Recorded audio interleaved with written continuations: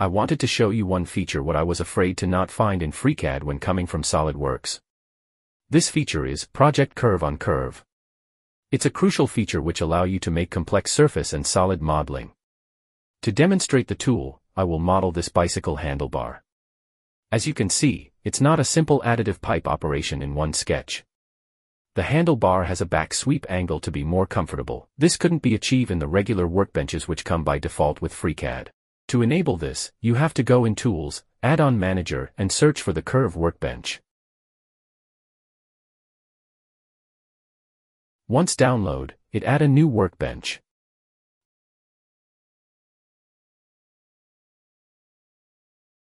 Back to our case. I have already prepared the sketches of the handlebar. The front sketch is the base sketch of the handlebar with the height, the length, and the up sweep angle.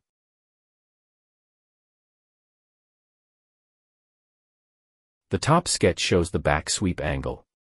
To be sure that the next operation will success, this sketch must be coincident with the front sketch. If they are not coincident, the operation will not work.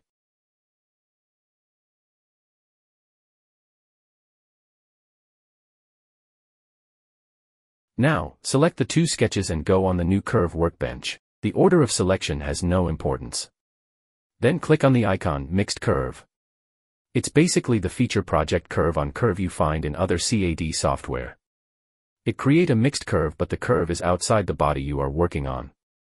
You need to create a subobject shape binder to use it in the body.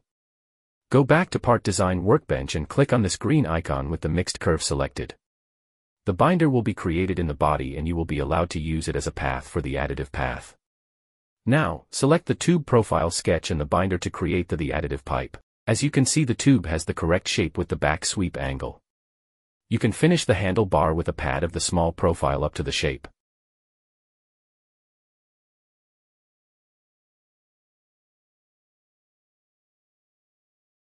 Then apply a mirror operation.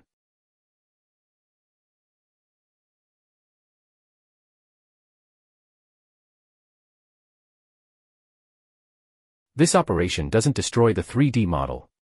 You can go back to the front sketch and adjust the values.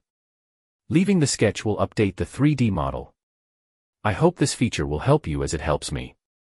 Thanks for your attention.